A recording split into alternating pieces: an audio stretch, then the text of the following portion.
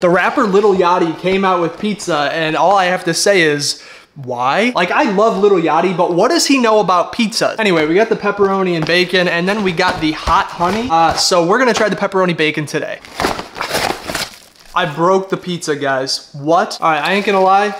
Pizza looking kind of whack right now. All right, we got it on the Pizza Cooker 2000. It looks like they kind of skimped us on the cheese here. Plugging it in, I'll see you in about 15 to 20 minutes. All right, we have 2 minutes left. It is looking really good. You can really smell the bacon cooking on this thing, so I'm excited to try it. I'll see you in another 2 minutes. All right, look at how good that looks. I mean, Lil Yachty may have done it, but he's not paying me, and I have no reason to lie, so let's try it.